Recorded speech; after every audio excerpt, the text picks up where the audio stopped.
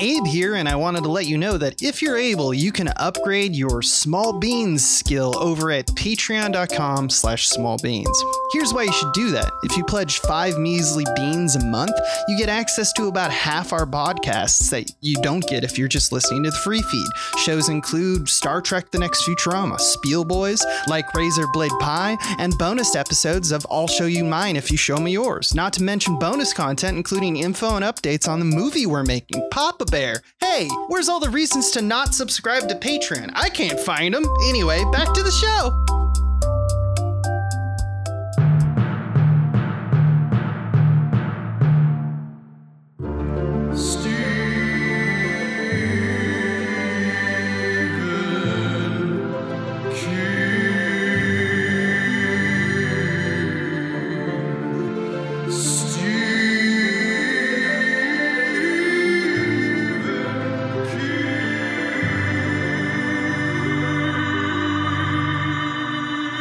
Carry on my Claiborne lass. You have bitchy Vera pass. Now they're gonna railroad you. I guess your daughter's coming back. 1995. And then like a whole thing, like a lot of guitar for a long time. Imagine a big pile of notes of guitar. Now you listen to me, Mr. Grand High Poobah up a butt crack. I'm just about half past. Give a shoot with your fun and games. Maybe the best line in the movie. There might not be a maybe about that. Yeah, there might. Yeah. I liked it though. Yeah, I liked thanks, bro. what you did. I didn't pre-write a song this time, so that was semi-improv and not as good as some of them. Still better than I could do, man. But that's all right. We are the Kings of King, your friendly neighborhood cockers. I'm Michael Swain. That's Abe Epperson. Hi. And we talk about all things adapted from the works of one Stephen King and try to connect dots to the tropes that he... And I mention this because I think it's going to come into play today. Case in point, maybe the pinnacle of Stephen King's love of quaint old-fashioned nor'easter phrases that you're not aware of. Ooh, boy. Like half past give a shit. Oh, that's fun. I didn't know people said that. Mr. Grand High Poobah. Mr. Great of upper butt crack. That is... I am impressed and absolutely, I find it an atrocity. Yeah, it's hard to tell even if it's an insult or a compliment. I find it just eye-opening. It's everything. I am inspired. I am angry. Here we go.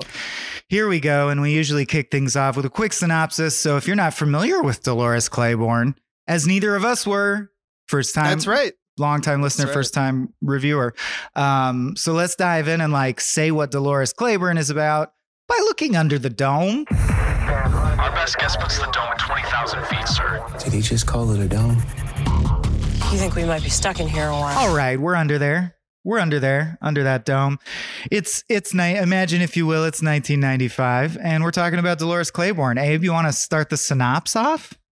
The film starts with Dolores, who's like a domestic servant slash nurse, having a struggle with her elderly, partially paralyzed employer, Vera Donovan. Vera falls down the stairs, and as Dolores is about to kill her with a rolling pin, a mailman walks in and witnesses the event and goes, "Oh, but if you're and I'm, oh boy, then who's flying the house?" Yeah. And he walks up to Vera.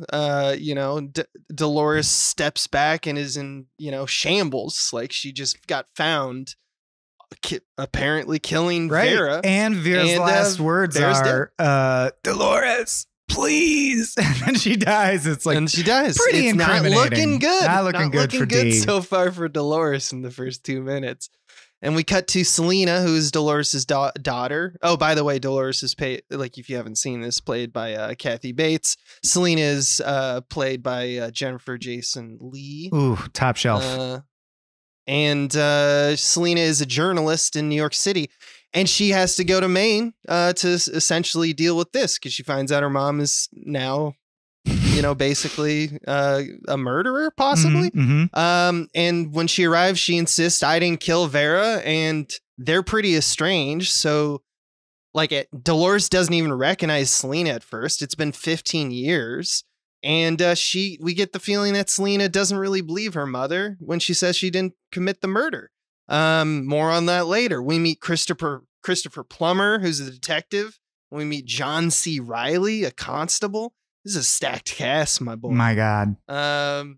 What else we got? Dolores basically is an outcast of the town. The town sees her as a murderer already after the death of Joe, who is her husband, played by Strathairn. Stacked cast. Yeah, husband, he got drunk and fell down a well, but the scuttlebutt is she killed him. That's the scuttlebutt. And now the new scuttlebutt as well. There she goes again. And this in very King fashion, people vandalize her house. They taunt her in the street. They do drive-by screamings. So many King bullies yelling insults that you've never heard from the 50s. Hey, you're a murderer, old lady. Even the well, we'll talk about it, but the graffiti on her house, I feel like Stephen King wrote, because he loves some very basic phrases, like eat shit is a standard Stephen King work-a-day insult. And then of course something like Grand Poopah of upper butt crack is when he's feeling spicy. He's feeling himself, Yeah. He just took a shower. He's feeling clean.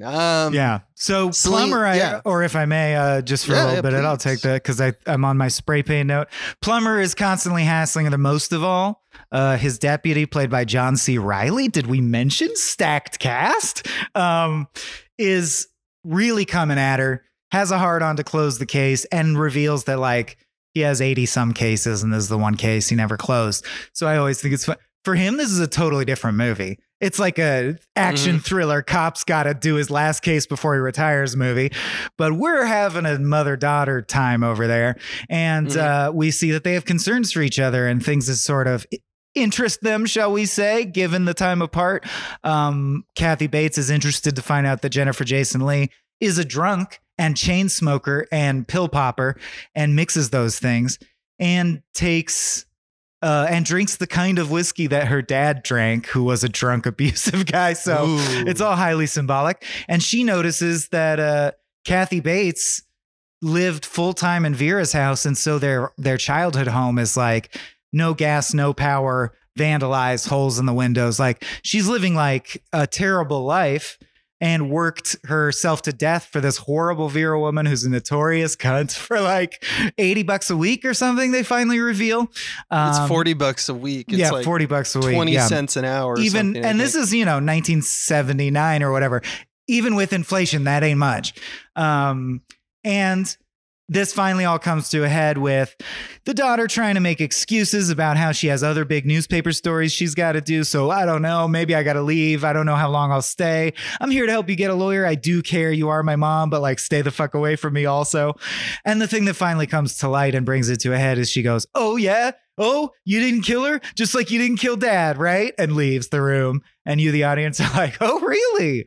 Oh, so the daughter also thinks that she killed the dad. And then we start getting, they were seated earlier, but around this time we start getting flashbacks because they're in their childhood home, right? And for both of them, this starts to happen. And I think we'll talk about it from a craft perspective. But right now, just from a story perspective, they see things at home that remind them of things, right? So as we're getting the present day narrative, we're getting the past narrative. You're used to it. It's like an episode of Lost. And the past narrative is the dad. And I think they do an interesting thing where you're constantly wondering, is this when she kills him? Is this when she kills him? Right. Because, and you get a little bit of how that all went down. I'm going to take a sip of my coffee. So, Abe, you want to dive in? Yeah, sure. Dolores pleads with Selena that she did I did all this work to make sure you got off the island. And you need to understand that all I care about is what you think of me, as opposed to I don't give a shit what other people or think. If I go to jail, I don't care. Right. Yeah. And Christopher Plummer arrives in the present day to stop by to take a DNA sample. And he fires some not so cryptic signals that he thinks she did the murder. And he thinks that she also killed Joe 18 years ago. And there's a wonderful line that I wrote down that Dolores says is I'm not, because she's like, Selena's like, you shouldn't be making enemies. And Dolores, just true to form, I'm not making an enemy. I'm keeping one, which I just thought that's like a perfect. And Dolores doesn't give a fuck. Starts to reveal the split because there's a bit of a Rashomon because Selena's like, I thought Dad seemed pretty cool. Like he drank, but he was friendly. I don't ever remember him hitting you or what you're talking about. And you're like, oh, who's right? Right. It's beyond the who done it. It's also whose version of history is right. Because Dolores treats it like he beat the shit out of me constantly and I had to shield you from all that. And then when she sees Christopher Plummer, she's like, you don't even remember him? He fucking traumatized you by interrogating you when Dad died, when you were a kid. And she's like, I don't remember any of this shit, Mom. All I remember is that you said this. Yeah. And yeah, you were like straight up a B. And I love my dad. And you're a hard-nosed I love bitch all the time. Yeah. I love David Strathairn and I love he was fun. I love Christopher Plummer. They're awesome. So clearly there's some trauma, some hidden kind of memory going on. Somebody's wrong. Somebody stop David it. Strathairn. Somebody stop him. And so we see that strained relationship. Christopher Plummer comes to Jennifer Jason Leigh, doesn't mince words, and he's like, she's gonna kill again, and that blood's gonna be on your hands. We get another flashback, basically after the death of Joe, where Selena has a nervous breakdown. And she smashes a Christmas ornament and cuts her neck with it. And this is like kind of mixed in the present day with her current timeline woes of not getting the big scoop you mentioned and having to come home, which she doesn't want to do. And she tries to storm out of the house. And I wanted to point this out later just for execution. But her car gets stuck and she's forced to stay the night. Anne loses her newspaper job over a fight. She says, fuck you to the guy I quit on an impulse. Yeah. And she tries to drive away drunk and is so drunk that she fucks up. She's in a ditch. So now she's got to stick it out. She's got to stick it out. What were you going to point out about it? About that fact? In execution, just like the way things that King does, just this is the nexus of all Kingisms, but without being a horror movie that's supernatural, which is really fascinating. Right. So it's basically the escalation of that and the divergence between their two stories, pushing each other away. And we see a lot of iterations of not being willing to admit from both sides the reality of a situation or hold the past truthfully in your head or tell yourself the tough story. Like we see that Kathy Bates says, you didn't have a nervous breakdown. It was just a bad patch. You're not crazy. You're not crazy at all. And you're like, okay, so this family can't come to terms with shit. Right. Right. And we see in more of Dolores's flashbacks, and I don't know if there's anyone who watches it vaguely. I think the film strongly implies that they're true. Like you're not wondering, is her mind lying? They don't seem to play with that, or until the very end, which I guess if you were thinking she murdered the Vera, you could think this is fake too. But I mean, I assumed it was true. But anyway, in her version of events, David Strathairn was in AA, but constantly drinking secretly, pouring whiskey in his Coke and shit. When his daughter was in the room, he would be on his best behavior. But when he would get drunk, he wouldn't want his daughter to see him. And when she left the room, he'd call his wife, verbally abusive, call her fat and ugly and say, I don't know why I married you. I hate you, and all this horrible stuff. And then if she ever talked back, he would beat her, hit her with various objects. He hits her with a log at one point in the kidneys.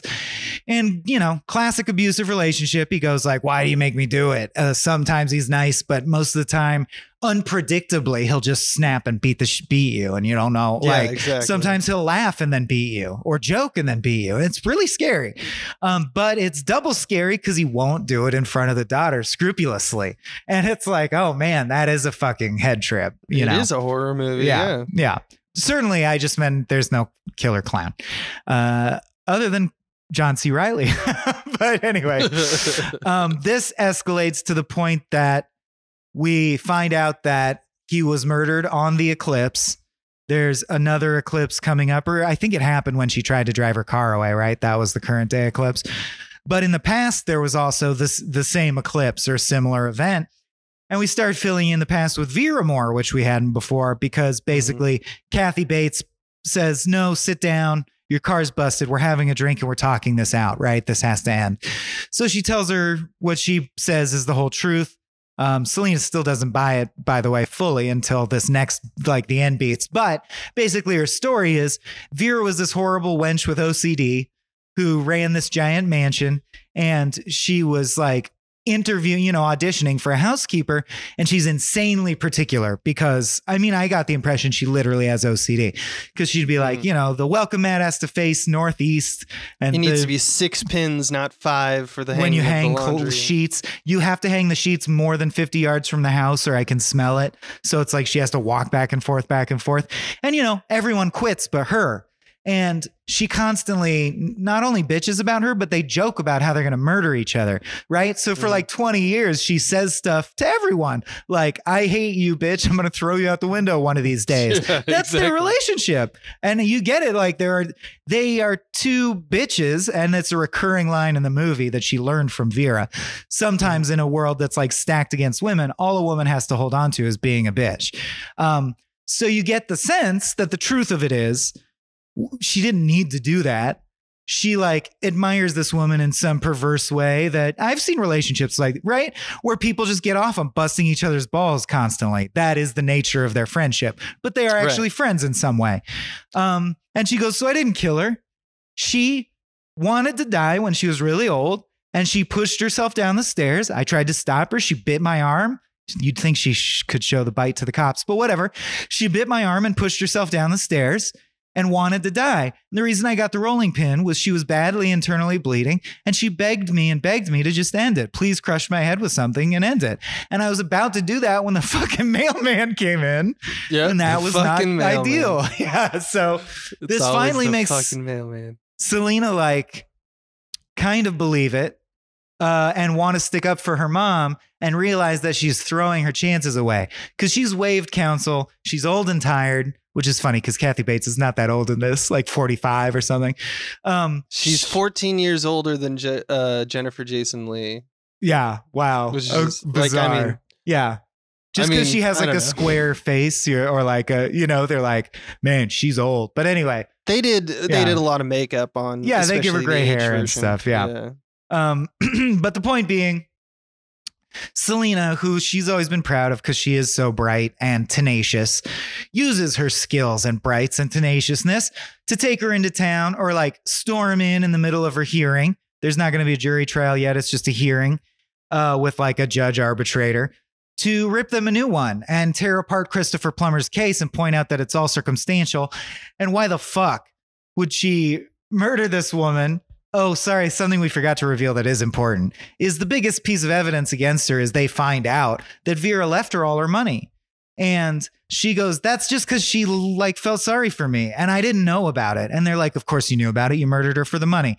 And Selena in this sequence rightly points out, why the fuck would she wait like 8 years since the will was inked to publicly push her down the stairs at the time she knows the postman regularly comes by? This is bullshit. And they're like, you got me. Or, the judge basically sides with her. And Christopher Plummer realizes that there's things more important than his fucking case, right?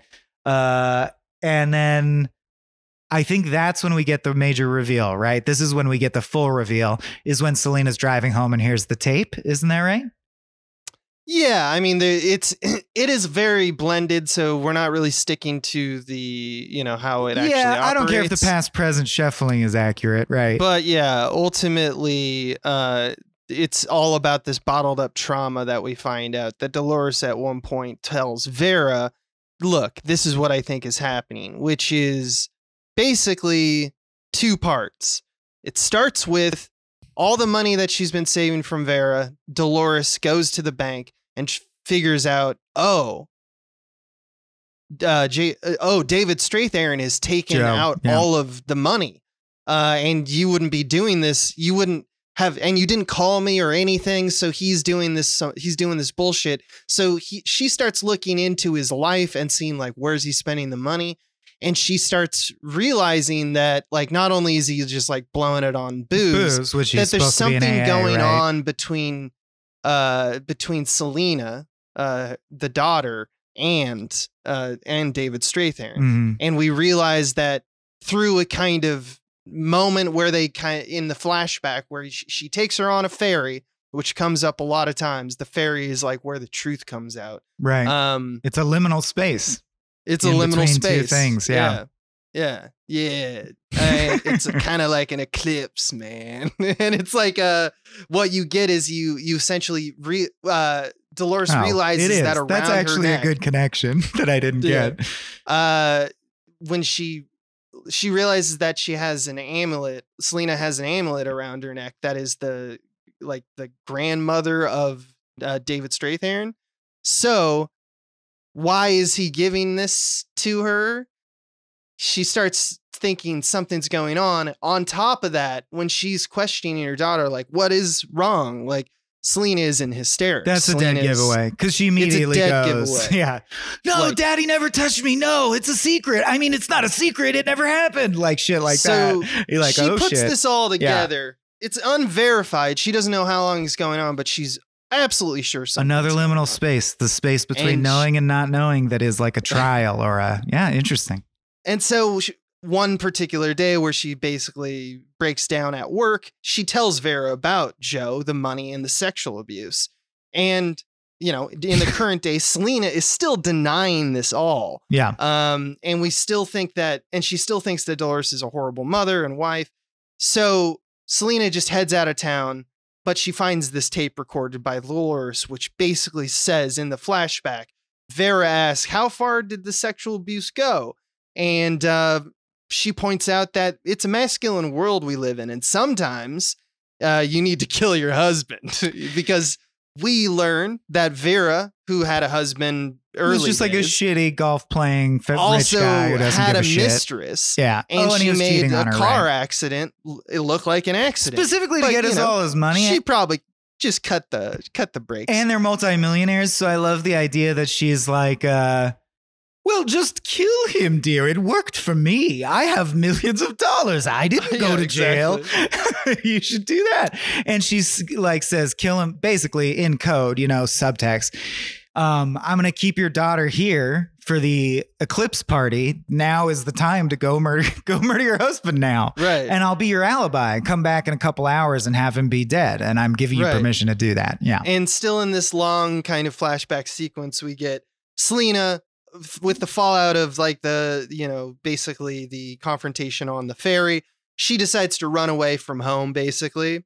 And Dolores pursues. And as she's running, she finds a small abandoned well, like a boarded up well that, she didn't know just existed. Just like Cujo did. Yeah. And she hurts her leg and whatnot, but we now have an exposed well. And we do know from earlier the well comes into play with Strathairn. So that day of the eclipse, Vera sends Dolores home, hoping that, you go kill your husband, dear. And Dolores gets him drunk with some fine booze. Treat yourself, bitch.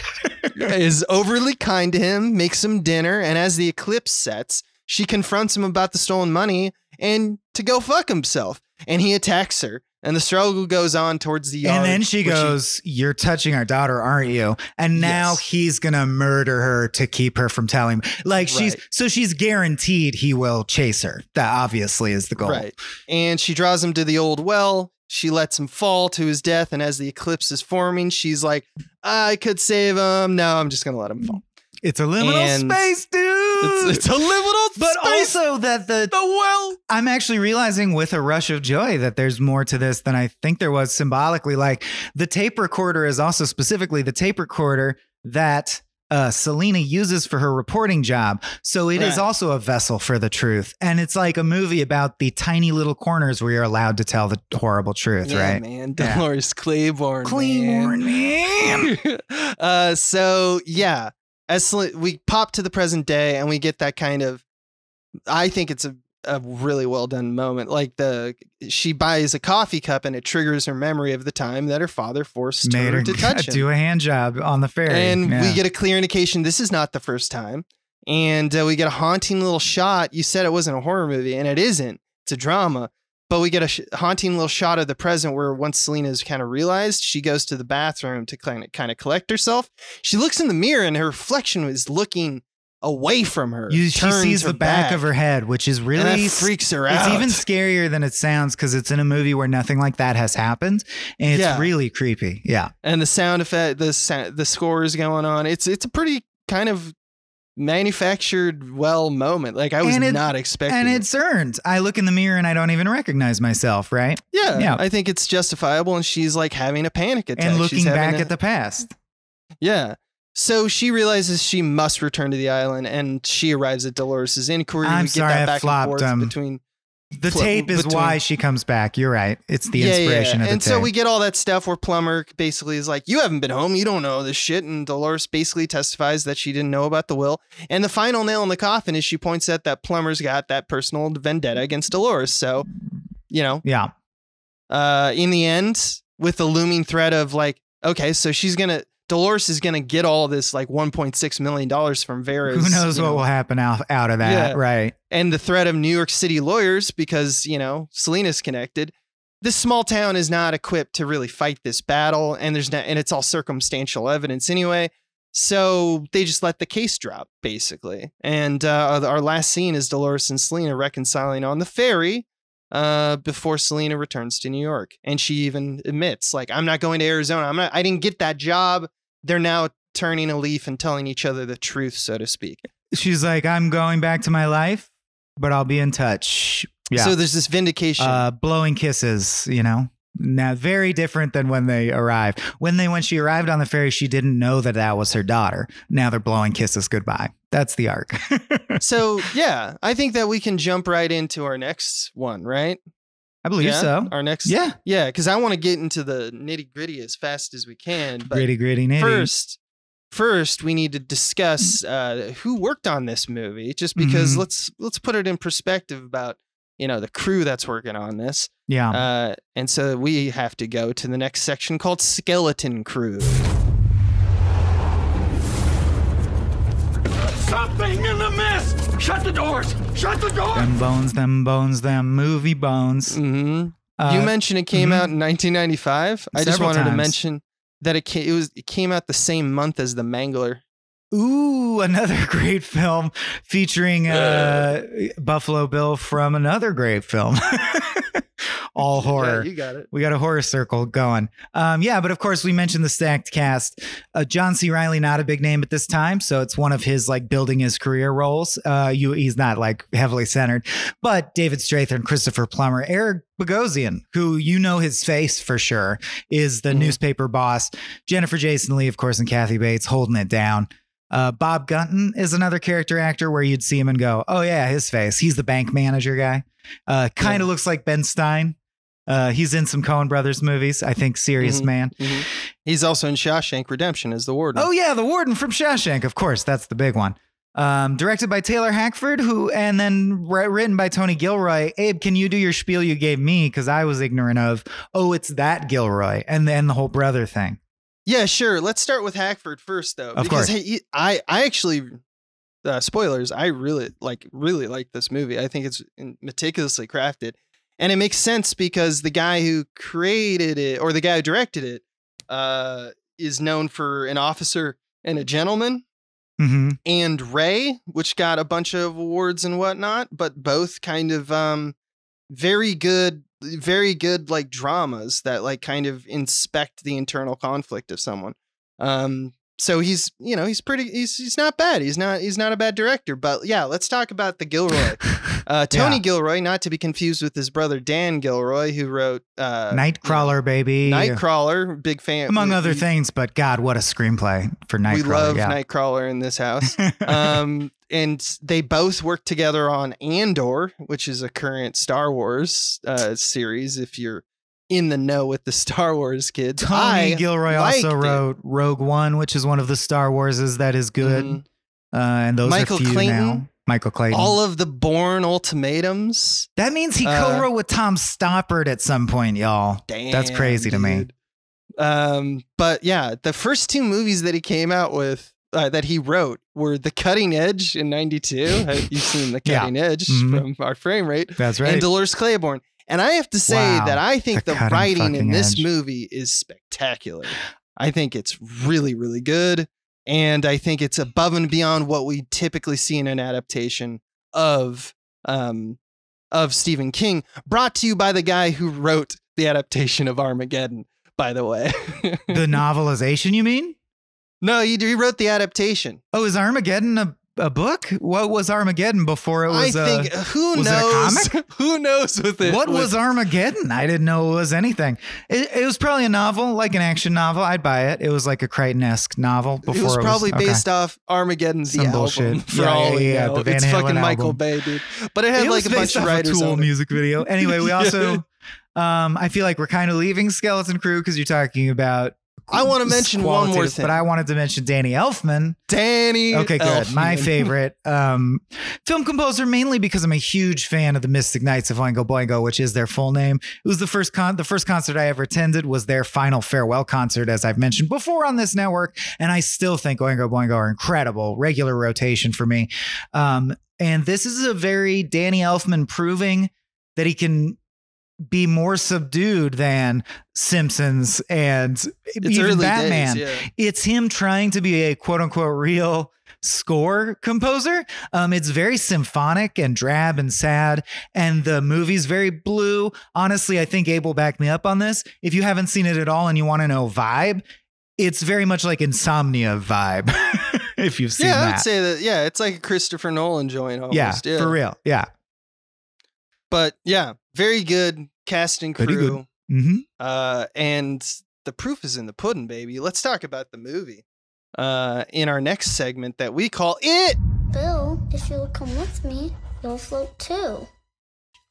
You'll float too. You'll float Speaking of killer clowns, It. I have a lot, and I'm realizing I have more as we talk. But like, I wanted to. Let's go. Yeah, I'll just throw in the first thing in my notes, which is that we already mentioned and kind of glossed over that she finds out her mother committed a crime and goes home. And I actually was so impressed by how that turn is specifically handled, which is that she is fighting in the newsroom for a major story, right? She wants a juicy story. I gotta love this role, because it's basically Jennifer Jason Leigh doing modern day Jennifer Jason Leigh from Hudsucker Proxy. And you know how we feel about that movie. But she's doing banter. She's doing jabs. She's got business. She needs to get shit done. I bet my Pulitzer are on. Right. And she wants to crack off a big story, right? And so that is the drama that is the initial offer of the film. And I don't know about Abe, but I felt very handily shepherded into thinking when a fax comes in that says there's a crazy murder, you're like, oh, this will be the juicy case.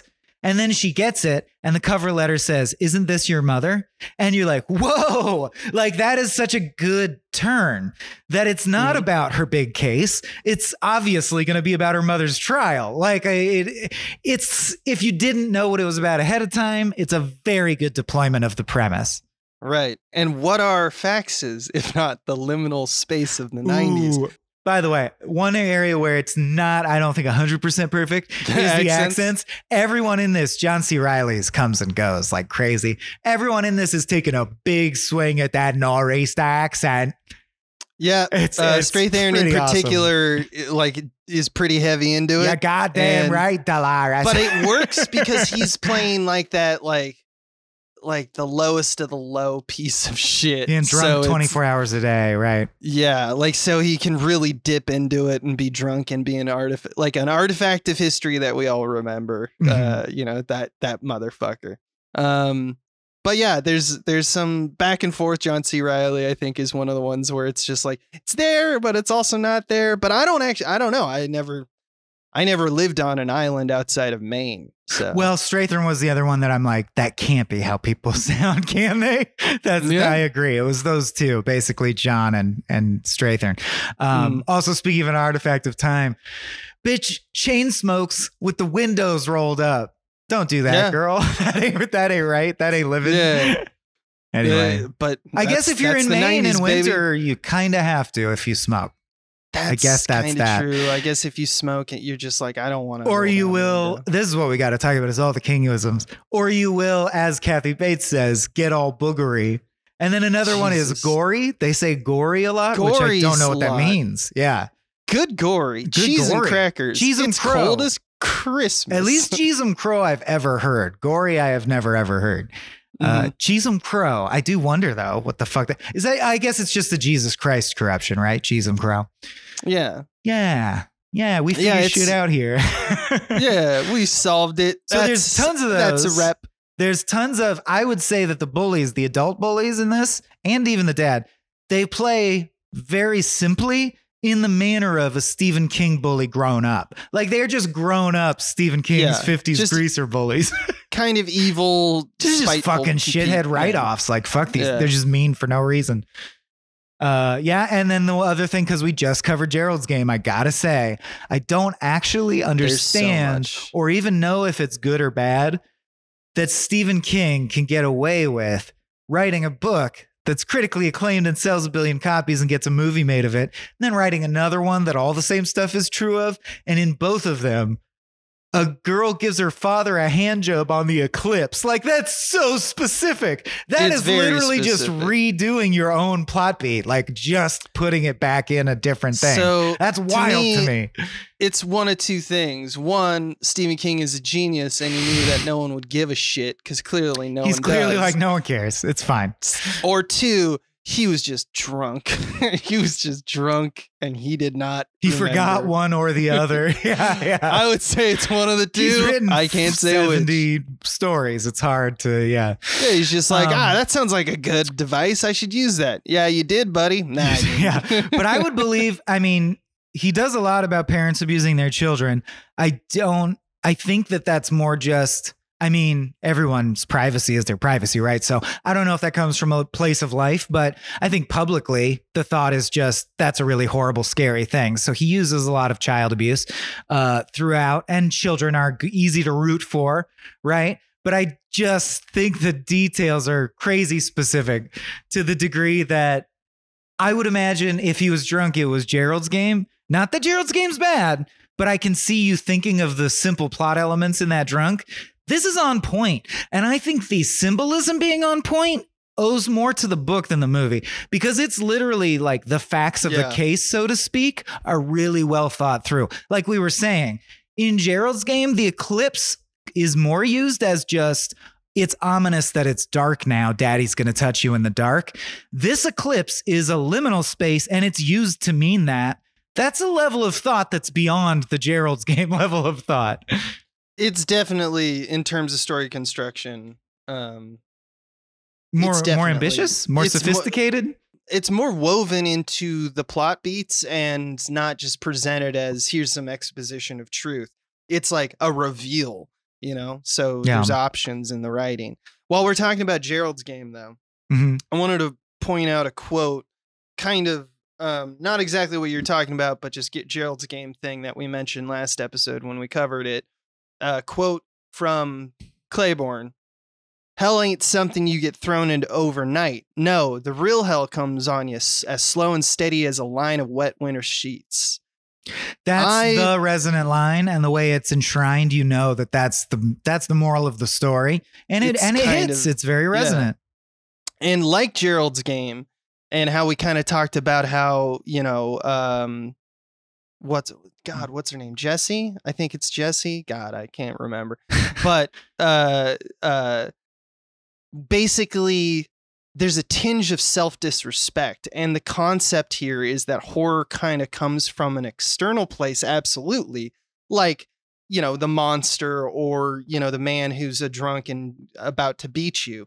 But like Jessie, like Pet Sematary, like Desperation, it's our own acts that will come back to damn us. Like, we are complicit in a way by allowing these things to happen, and even though they are not our fault. The true horror of living is that you could get used to it, and it could last for 40 years. That's what you're right, and that is true and real and more chilling. It's true. Like being shot in the head is obviously or in some ways less egregious than being abused for 40 years. Like what a liminal space to be trapped in. I know I should leave my partner, but I can't, but I know I should, but I can't, right? It's an eclipse of sorts. When you start thinking about like the Stephen King isms of like, okay, like how does this work on an atomic level? You realize that almost all of his devices are like being stuck or car failure. Dude, and shit, like the eclipse is that's- also, you're covering up the truth. You're covering up your memory. That's so good. Right. Yeah, it's just, it really is one of the tales, and this movie does a really good job of really exposing what makes King like really tick. When he not is just from really like the hitting, small yeah. town outsider, pariah, sexual abuse, substance abuse, the list Recurrent of those themes, things. right. Yeah, this is really like, where does his horror come from? And in this movie, much like Gerald's Game again, it's a focus on domestic life. We see Dolores like put out clothes. She's a housekeeper. She tidies up everything.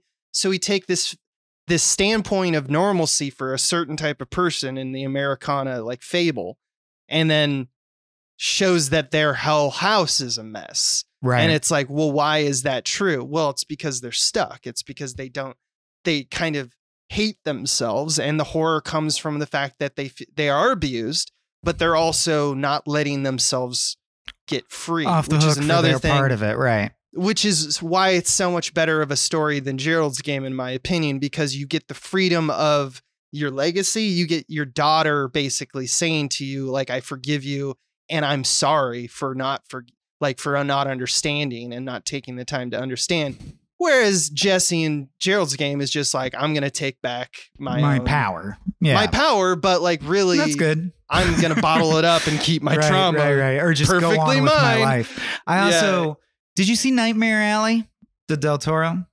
Yeah. I had strong resonance between those two while I was watching this in terms of the actual message that it comes down to and how it mines. I mean, that one, the obvious metaphor is a Nightmare Alley was a name for like a sideshow or a freak show.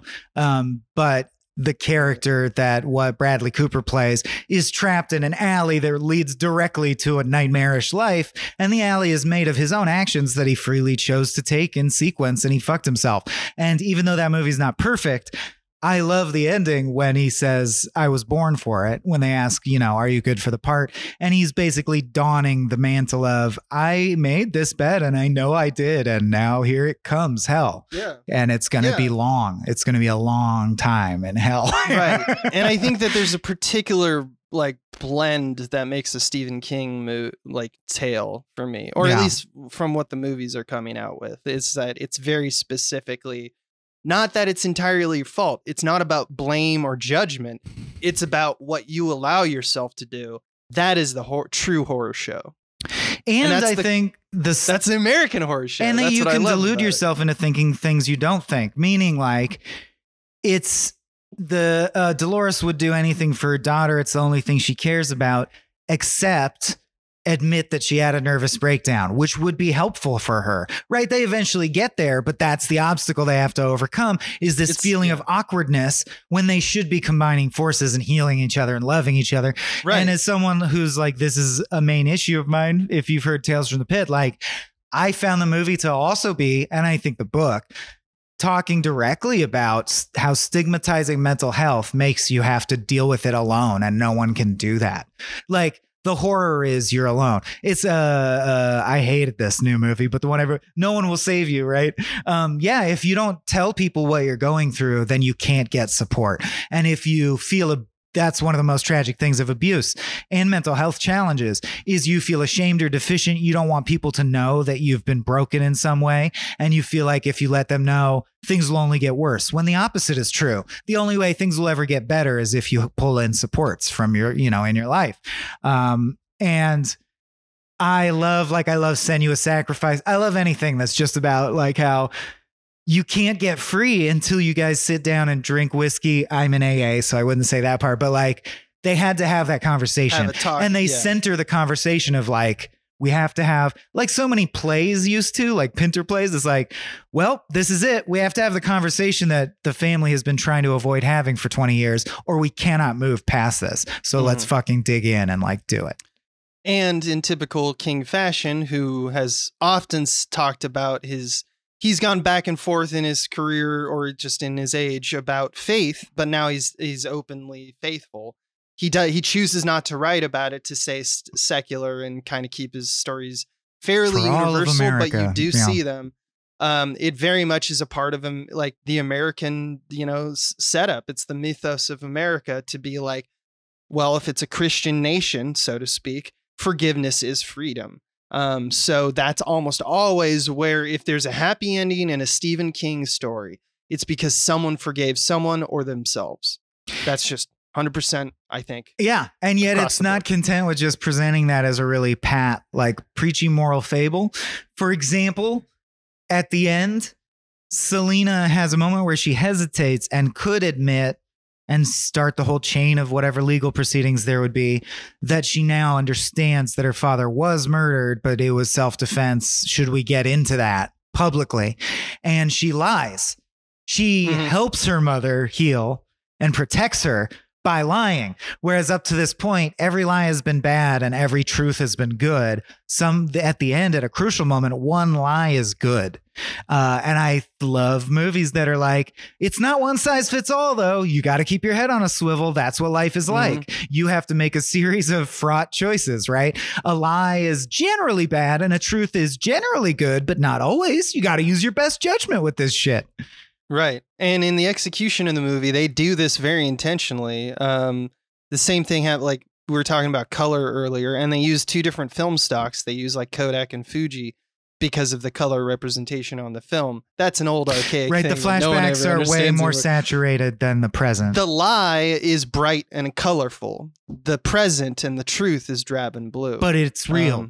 Right. It has but the it's real, and it's true. the confrontation they need to make. The past is a series Rosy of details colored. that got us here, got us to the drab and blue, and only the truth will set us free. And from the craftsmanship point of view, got to point out, especially in 95, what were some very ambitious technical ideas. For example, a shot that sweeps around the back of Dolores's head while she's drifting off into a flashback, and it wipes from drab to colorful as her head passes by camera. Yeah, that was nice. Harder to do at that time than that's so easy to do now, but and very consistent stuff like that. There's diopter shots where the foreground is drab and the background is like it's as if you had a creature effect and you didn't just content yourself with the same shot of the creature over and over. They skinned the flashback game a lot of different ways. You can tell that Taylor Hackford is ambitious and interested in doing interesting things.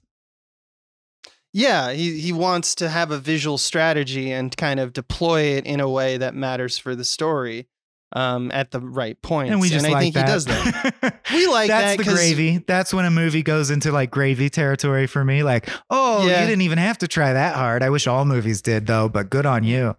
We get big hard-ons for craft. We're doing this for Papa Bear right now, our movie that we're making. And our conversations are a lot of fun. Dude, we gotta go like, yeah, that's a great shot. We really need to it's take so out hard. the scene where someone gives Papa Bear a hand job during an eclipse, though, just That's because I think it's well the trod best at this point. scene, Yeah, Michael. Yeah. At least this ours one are has both adults.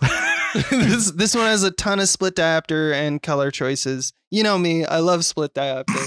But I love how they use the split diopter as like past and present, and that's like pretty fucking cool. Yeah, like you were saying when I was busting your balls about how you famously don't like split diopter, and you said, but every tool can be used as a tool.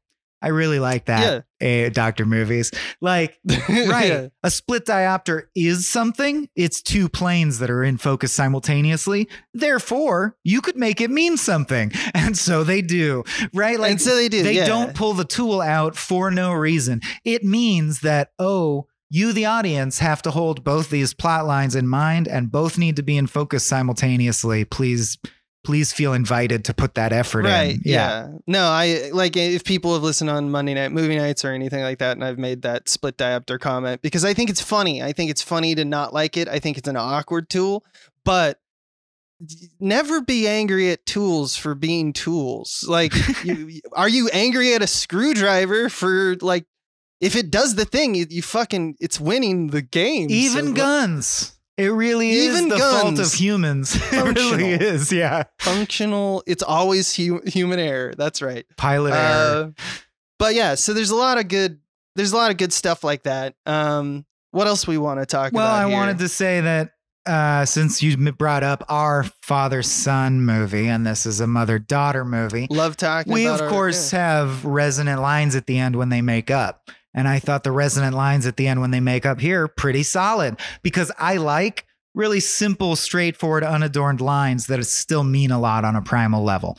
The lines are, I don't know how to feel about what you did, but now I know you did it for me. Both of those things are true. Yeah. Nothing extra is true. It's not wordy. It's like Hemingway-esque. She is just saying, I was this way and now I'm this way. And that is the heart of the story. And boom, and we're done here, right? And then the mom says what her version of that, which is the daughter says, I don't want to lose you again. And she goes, go, you can't lose me. And that's everything about her that is important for us to know about her. Right. That's my now favorite. That I know you're good, I'm good. And that's parenthood to me, right? And that's beautiful. And this movie is full of turns of phrases. Like Like that, people are very witty. One of my favorite ones that I wrote down was early days when Jennifer Jason Leigh is basically like, I don't want to be here. And like, I just arrived. And Dolores is trying to connect with her and saying like, are you with someone? Like, and she's like, no, I'm not with it. Like, she's like, I'm not going to basically tell that. And she's like, you're telling me there's nobody? And Jennifer Jason Leigh's response is, I'm telling you, there's a whole lot of nobodies. And it's just like, that is clever. That is also very indicative of exactly what, like how participant Jennifer Jason Leigh wants to be with her mother, and also what her life is like. It's three things. And she repeatedly seems to be she's a career woman with no time for anything else. She wants her mom to feel bad because she thinks her mom's a bitch. Like that's and isolated. She wants to isolate her mom and to make it like, you're not a part of my life. Don't get that in your head. Please don't get it twisted. I'm not here to make up, which of course is the way that you have to start your arc. If the end is, well, wouldn't you know it? We made up. Duh. It's perfect. Yeah. It's how the math works out. And good. Dude, and the offers, which I know must be the same in the book because they're so specific. Oh, talk about family and domesticity. That the little girl tried to kill herself by slitting her throat with a crushed Christmas ornament. And we get a shot of the ornament right before that her reflection is warped in. So it's like she's looking at herself. She can't see herself in the right way. She feels warped and broken. I'm going to crush our family and kill myself with it. It all works. Yeah. It works, man. It all and works. I love that well. There's that line also that it's as cold as Christmas. It's just one of those. I'm getting all muzzy here trying to think of what to say to you. Oh, also, of course, the one I wrote down, the guy on the phone. Did you help kill your mom, bitch? Did you help your fat bitch mom kill your dad? Ha ha ha ha ha. I thought that was very witty. That was very that's just me. I love Stephen King's bullies these people. So much. It's like, don't you have other shit to do? They just hate Dolores Claiborne. It's like their full hobby. The scene where it's a group of men that got drunk in town, drove out to the outskirts of town to visit Dolores' house, and just yell at her from afar. Let's take our truck out there and yell at that lady. You killed your husband. She killed Joe. Okay. Yeah. No, I didn't, and I know who you are. Best part is she knows them all by name. Because it's an island. She's like, I know which 4 drunk guys you are. You're not sneaky. Yeah. I know. I can see your car, and they're like, well, we won't be back. You know, it's like, I just love the small townness of it all. That's also very King, right? It's always kids on bikes, no fax machine, blue collar backdrop. Yeah, the only time it really rubbed me wrong, which is a minor offense, was when like these things we're discussing were almost too on the nose for me or too obvious, which happens once or twice. Like at the end, there's a shot. They talk a lot about hands, and then the daughter takes the mother's hand, and you're like, okay, it's fine to do that. But obviously we've seen it a lot. Or the fact that that we crossfade from the hole in the well to the eclipse. I'm like, okay, circle. Didn't need that, but okay, it's forgivable. It's forgivable. Is the well the it doesn't mean eclipse? Anything. Yeah, that's why I don't like it. It's not as meaningful as any of the other maneuvers. I mean, I'm sure I could find a reason. I'm sure I could art school explain it in a way, but it's not immediately jumping out at me. And therefore, I feel it doesn't work well. Right. Yeah, it's not of. It doesn't feel like it's of the DNA. I think it's more the thing that we settled on, which is this kind of this moment of truth, or this moment of seeing things from a new perspective, a mental liminal space, a breakthrough of some kind. And just the fact that the sequence of things that had to go wrong for that mailman to come in and see her in that exact position really reminded me of the French waiter in The Simpsons who gets the chowder order wrong and like beats himself up with a bunch of hanging pans. Cause like, yeah, it's just so perfect. Oh dude. Okay. I think I'm done. But the other, technique I was like, I have to mention this before we get out is, that this movie scrupulously doesn't break the 180 because it's trying to be fairly transparent, and that's how you do that. It's disconcerting to break the 180, but standard coverage. The very moment that Dolores Claiborne raises an axe, considering killing her husband for the first time, we cut to a shot behind her that breaks the 180 that is intentionally really jarring. It's the perfect use of it. Nice. And then I didn't even notice that. In that same setup, when she tells her daughter, go to bed now, we're just talking, the daughter turns off a light that makes Dolores have a perfectly square black backdrop behind her and the axe. It's just such a cool set of shots. Yeah, there's some visual like stuff going on, even though it is a very sneaky like, or it's just typical drama. When you watch most of the shots, you're like, yeah, I've seen this 1,000 times before. Right. At its worst, it will have moments where you're like, this could almost be a Hallmark special movie, and I don't like that about it. But ultimately, I really think it stands. It really does. It looks like a 95 movie because of the grain of the film, which isn't a thing, but I still like it. I like it. Hey, Michael, it stands. In the place where you live. Yeah. The Stand. Time to make your stand. This is where we annoy ourselves by reading a long list. Or we don't. Oh, guess what? Last don't. episode, we said we were going to talk about it before. We're like, every episode we'll talk about it before, about how we cover it, how we cover this section, because it's now 27 entries long, and I don't want to list 27 things. Right. We didn't do that because we forgot, and this is our job. Right. Do you want to do like... I think we should go from the top until we hit Dolores Claiborne and then stop. How about that? Okay. Yeah. All right.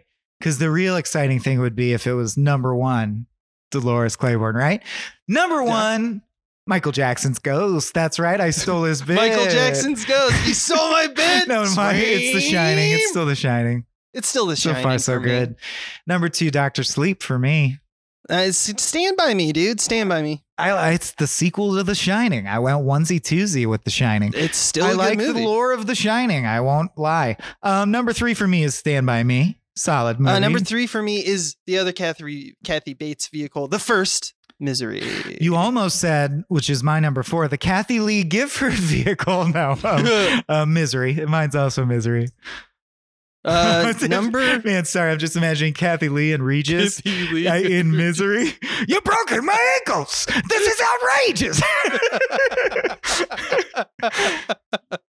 What are we on? I can't even remember. Number five. Four? Well, I didn't say Dr. Sleep, which is my number four. Sorry, I was going first. Number five is The Mist for me, the Darabont Mist. We agree. And we've kind of done all of the things. With top five. And I got to tell you, straight to the top of the rest for me comes Dolores Claiborne at number 6. For Abe, number 6 is Dolores Claiborne. Another matchy. Oh, we love it when our peens touch and are the same. Our peens touch. And this one was tough because right under that one for both of us is Carrie, yes? No, Gerald's Game for me, then Carrie. Okay. But both of those, I think this outplays Gerald's Game, and because of the... Like, it's doing a different thing, but because it's doing like the same kind of story, just in a like better, I think it kind of just falls to the top. But Carrie, that was tough because Carrie is a con. That's the one where I should have done Carrie on My Wayward Son. I'm such a fucking idiot. Such a fucking idiot. I also think I just want to say for those out there, if they think it is a travesty, if adjusted for inflation, so to speak, I think Carrie would beat Gerald's Game. I just thought Carrie, the first half, feels really boring now because it's like a late 70s movie. And you're like, all right, get to the murders. And like with Running Man and other entries on the list, I clearly put higher stock into just like oh, but it's got the cool thing, like the blood on the face, and we all remember it. And You it's can like go in the for a zeitgeist. single set piece, like raises it a notch. Yeah, Yeah, it raises it a notch for me. So that's why it was tough for me. But Dolores Claiborne, a movie that better than I expected we for both sure. had not seen before this episode. Making it to the top 10. Making it to the top. We are sleeping. We're sleeping on Dolores Dolores. Claiborne. And it pushes Cujo out of my top 10. Sorry, Cuj. It pushes 1408 out of my top 10. That sucks because 1408 go hard, as I say every time. I know. I just want to see John Cusack have a bad time, man. It's all I want. We know what next episode is. Do you want to drop that? Oh, God. Okay, sure. Well, I think we should explain the whole enchilada. So this has been the penultimate episode of Kings of Kings season 2. That means we're doing 14 episodes a season if you're counting. We're up to, by the time we complete this season, next episode we'll have 28. And that about matches how many episodes of Anders Sons we have per season. So it's that time again. And I know some of you are really happy about that. Some of you are really sad about that. That is how life goes. Now we'll be doing Anders Sons for about 14 episodes. It will probably be the final full season of I don't Anders even think Sons. we have 14, Right. but I think we have like 11 or something. Because but those we'll complete the filmmakers can only Andersons. make so many films, and they're both winding up. They're in the winding up phase of their careers. So I do think, like with Coen Brothers, like if another P.T. Anderson comes out down the line, we'll do a special episode and hit it up. Just like we did. It was Tragedy of Macbeth. Exactly. Even though that wasn't a joint Coen Brothers. Yes. You just know that we need But- it, precious. We are, and we'll get back to Kings of King. There's still plenty of us. There will be more. But next episode, the final episode of season 2, is one I think you've all been waiting for. It's about a prison. Okay, bye. And that's it. Green Mile. Green Mile is the episode. We're doing it again.